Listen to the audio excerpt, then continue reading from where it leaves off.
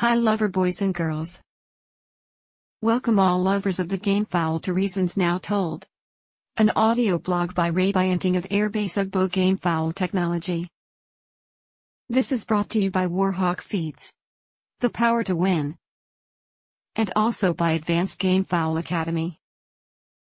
Enroll now with Advanced Gamefowl Academy and study practical science of the gamefowl. Study at your own time, pace and place. Learn to breed the gamefowl you want.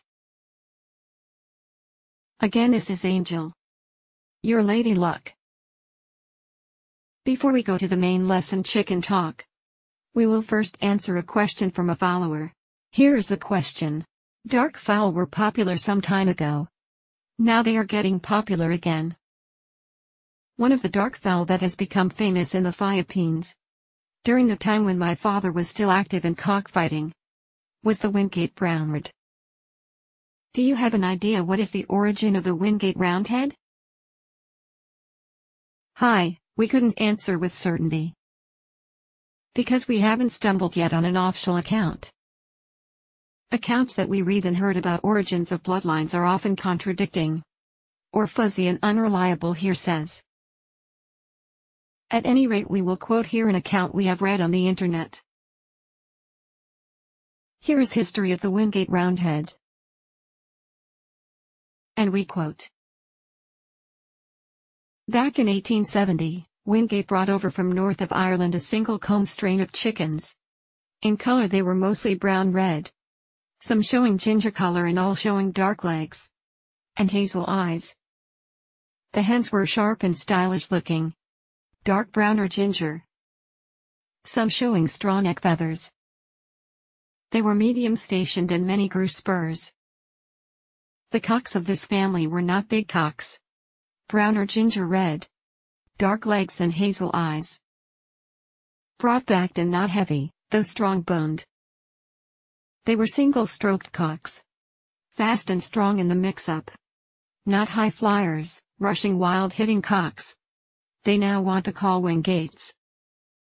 Did Wingate add any new blood to the above family? Of course he did. He added the blood of an English hen he brought over.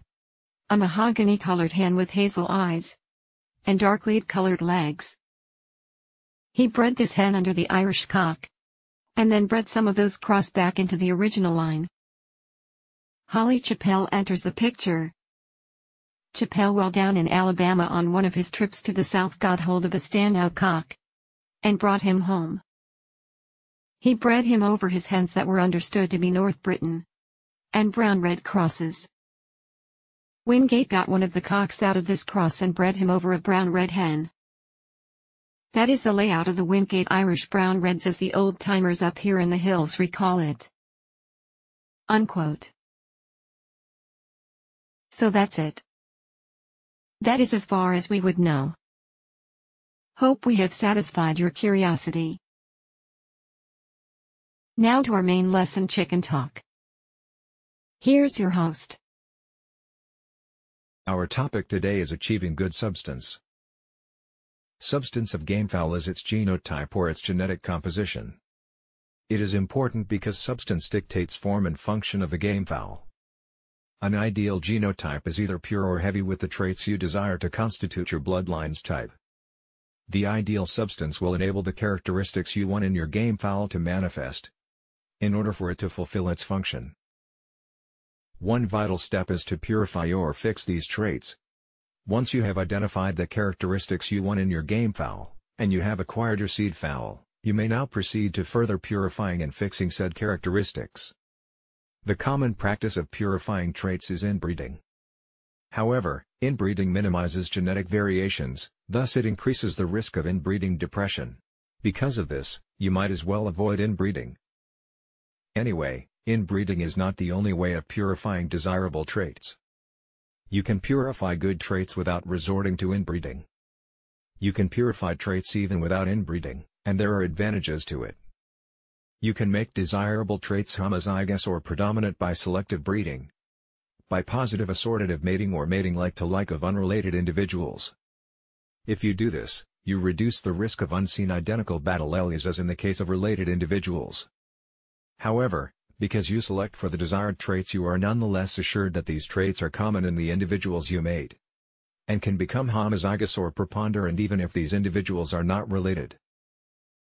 In gamefowl breeding, the word pure is often used to describe purity of bloodline, such as pure possum sweater or pure Sanford yellow-legged hatch. One meaning of pure is pure of a bloodline. But there is another and better meaning of the word pure. Pure of a trait or characteristic. So what really is pure? In reality, being pure of a name is nothing. In true breeding, being pure of the good traits is everything. When a real breeder say that an individual is bred pure, it means it is pure of particular traits that are typical of the breed. This is the kind of purity that makes the substance or genetic composition of the gamefowl desirable. In breeding and genetics, definitely there is pure of particular traits.